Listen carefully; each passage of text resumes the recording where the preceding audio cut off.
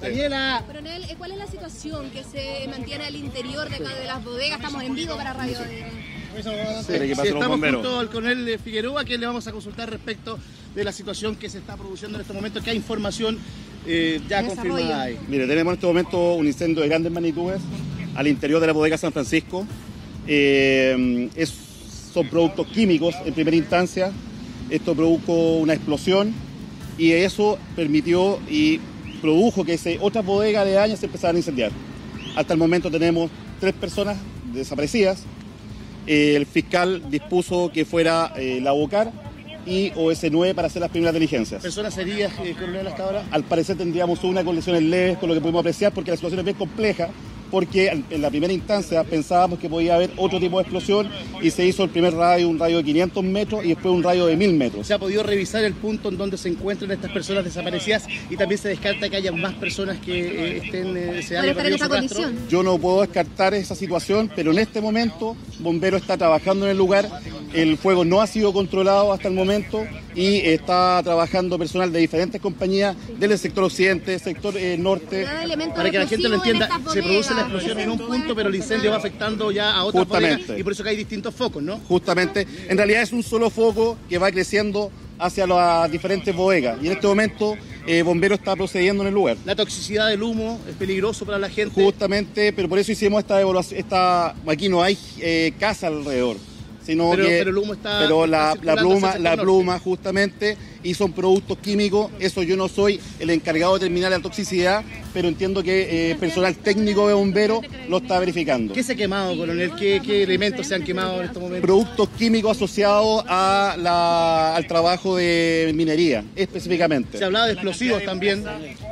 Eso se está analizando por parte de personal de bomberos. Se habló de 3 explosiones previas al incendio. Esa información no la tengo verificada, pero entiendo que sí fue explosiones. Se ha decidido evacuar todo el recinto, incluso los automóviles, los camiones, las personas, todo. Sí, toda la gente que estaba al interior se salió del lugar. Coronel, estamos en vivo para Radio Cooperativa. Personas desaparecidas y les están preguntando sobre personas desaparecidas. Que teníamos eran 3 personas desaparecidas. Al principio teníamos 4, después apareció otra y se están haciendo las medidas de rigor para poder ubicarla, entendiendo que el incendio todavía se estaba produciendo. Son trabajadores, nos imaginamos que estaban laborando en el mismo punto de la explosión. Toda la gente que está trabajando al interior. La cantidad de empresas. 3 personas. Daños estructurales completos, nos decían los testigos. Justamente porque son bodegas que son como unas casitas grandes. Y ahí hay diferentes bodegas dentro y una de esas fue la que tuvo esta explosión y fue en forma de cadena hacia las demás bodegas. El techo, nos decían los testigos, destrucción estructural. Justamente estructural. ¿Coronel, quién le informa a usted de las personas desaparecidas, los mismos jefes de bodega? Información que tenemos de los testigos y información también de los bomberos. ¿Se está haciendo alguna encuesta para saber si hay más trabajadores? Justamente en eso estamos trabajando. Hay personas de la prefectura occidente trabajando adentro y también viene personas de OS9. También la Bocar va a hacer las primeras diligencias. ¿Esas personas están completamente identificadas, no? No, todavía no tenemos información completa con respecto a eso. ¿De alguna por lo menos? ¿De 1 o 2? Sí, ahí lo estamos verificando. Pero tiene que pasar por lo menos. Dejaba antecedente de que se trata de una fábrica o de una bodega, una fábrica de quesos. Usted mencionó recién que era de químicos. ¿Nos puede aclarar eso? No, yo entiendo que son de químicos, quesos no. Sí, se tiene que terminar el trabajo de bomberos recién para que ustedes puedan empezar a trabajar en el origen, ¿cierto? Asociado al tema de la minería, esos son los químicos que tenemos. En cuanto al origen, se sigue trabajando. Justamente que lo que pasa es que el incendio todavía no lo apagan, entonces estamos en eso y cuando termine va personal de la Bocar, que es especialista en el tema de los incendios, va a trabajar en el lugar. ¿Hay propagación a otros lados? ¿Se produjo la explosión o todavía no se puede hacer esa revisión? No, tuvimos que evacuarnos, incluso nosotros evacuamos el lugar. ¿Coronel, se descarta la presencia de explosivos al interior? ¿Lo conversó con bomberos ya? Yo no lo descarto y están trabajando en eso. Pero la mayor cantidad de elementos combustibles, ¿de qué se trata en definitiva? Hay bodegas de retail, hay elementos químicos y yo entiendo que está trabajando bomberos en esta situación, está un puesto de comando de control, también nos estamos trabajando nosotros los carabineros y esa es la información que tenemos hasta el momento. ¿Alguna recomendación para la población? ¿Son personas que ¿Alguna recomendación? que trabajaban en este lugar? No, las recomendaciones tendrían que ser que no acercarse al lugar asociado al tema del tránsito y para que personas de bomberos puedan actuar en forma correcta. Lesionadas también el número. No tenemos una sola persona lesionada en forma ley, es la información que tenemos hasta el momento, entendiendo que el procedimiento se está desarrollando actualmente. Okay, ahí estaba la palabra. ¿Son funcionarios de esta bodega? Son funcionarios de la bodega al parecer. ¿Hombre, mujer, mayor 2 hombres mayores de edad. 2 hombres mayores de edad. Eso es lo que tenemos hasta ahora. 2 hombres mayores de edad y de la tercera persona. No tenemos mayor antecedente. sería entre las personas desaparecidas. al parecer. Bien, ahí están entonces las palabras del coronel Óscar Figueroa entregando entonces los antecedentes, donde actualiza que es una persona lesionada y 3 personas hasta el momento que han sido desaparecidas.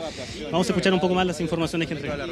Sí, en su primera instancia fue 500 metros, después fue 1 kilómetro y hemos estado sacando a la gente desde la bodega. ¿Le podría pedir que nos recapitule un poco lo que ocurrió ya que llegamos? Esto es un incendio que se produce, la causa está siendo investigada por la bodegar que viene en camino, también por personal del 2S9, y produjo una explosión y en forma en cadena fueron incendiándose otras bodegas que están en el lugar, al interior de este complejo de bodegas San Francisco. Un poco reiterar la medida de seguridad a los vecinos, porque muchos vecinos también estaban preocupados. Bueno, aquí no vive mucha población urbana, esto es un casco industrial, por lo cual lo que uno pedimos es que no se acerquen a este lugar para que el personal de bomberos pueda operar en forma tranquila. Todas las personas que están dentro ya fueron evacuadas, quedan personas.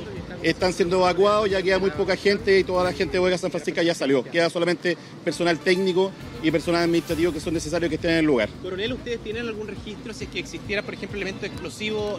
¿Cuál puede ser la bodega que los tenga? Y si cuenta con algún tipo de permiso, ¿tienen alguna verificación? En este momento está el departamento S11, su jefe, verificando la situación al interior de Bodega San Francisco. No está confirmado entonces. Tenemos información que tenemos que son químicos para la minería, nada más. Muchas gracias. Ahí están entonces las palabras del coronel Óscar Figueroa, Prefectura Occidente, entregando todos los antecedentes, donde habla de una persona lesionada, pero también habla de una persona, o más bien 13 personas que se encuentran desaparecidas, y es por eso que el trabajo a esta hora está en encontrar a estas personas.